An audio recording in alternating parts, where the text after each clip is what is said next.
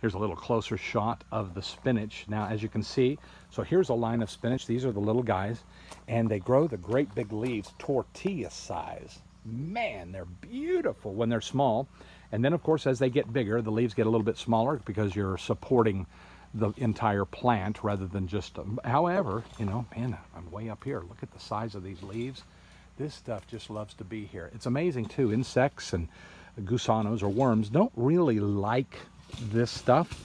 So we don't ever have to spray it. We don't have to do anything to it. It just grows, and we harvest, we dehydrate, we sell some to help pay a few of the bills. But this is what it looks like. This is Malabar spinach.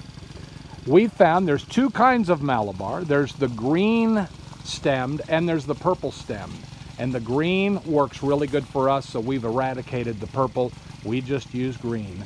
But if you would like to see something grow right up your fence line, right up the side of your house, something that you can eat, get Malabar spinach seeds and then just give it something to climb on, like we give them a little wire here to climb on, and they go crazy. Over here is our stringless green beans, and they are just about ready to harvest. We got green beans showing up all over the place. Couple weeks, this line is harvesting. Okay, my friends, come visit in Panama.